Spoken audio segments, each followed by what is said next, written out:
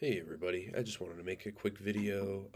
I was playing Final Fantasy 14 last night on a new character, and I was like just kind of screwing around and turned a quest in, and then all of a sudden I noticed when I teleported to a new city that I had a Million Gil pop up in my log that had been deposited in my account, and I got a little freaked out. I thought maybe I got hacked or something, so I went to Google and I searched it and I found this Reddit thread from 2 years ago, and it says, why do I suddenly have a million gil?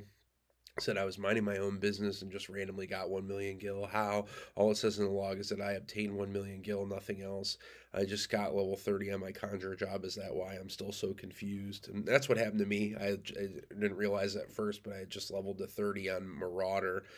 And then someone said bonuses for characters created during world or during bonus period attain level 30 in any class. They get a million gil and 15 days of playtime. And then they had a link to the EU lodestone. But I searched up and found the NA one just to make sure it was the same across both.